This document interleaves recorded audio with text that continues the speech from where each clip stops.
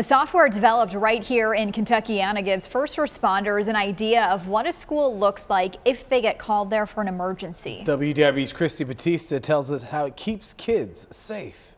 When first responders get a call, 911 operator, where's your emergency? The information they get is usually the name of the location, an address, and the type of emergency they're responding to. If something were to happen at Community Montessori in New Albany, they would typically go to the front door.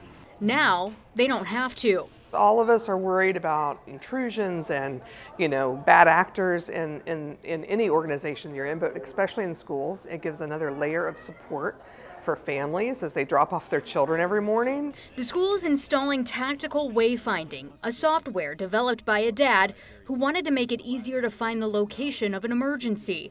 His son has a rare medical condition. And they can get to his entrance as opposed to having to go all the way around the building or through the building. It's a huge sense of relief knowing that if something was to happen and he needed help, that they could get to him. First responders now have a map of the school at the click of a button. This is what they'll see. When they get the call, the software highlights the zone that the emergency is closest to. Community Montessori has nearly 30 different entrances, so it would help them pinpoint the location they need to go. If we were dealing with something where somebody was unstable or something and we didn't want anyone to go to zone A, we're all understanding that so we can use it internally for that. Thursday, school leaders and law enforcement went around the building setting up the zones. There are already about 15 schools in southern Indiana using this software.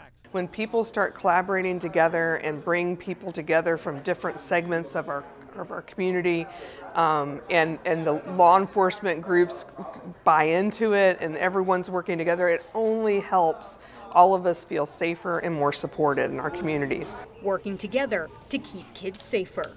With photojournalist Jonathan McEmber, Christy Batista, WDRB News.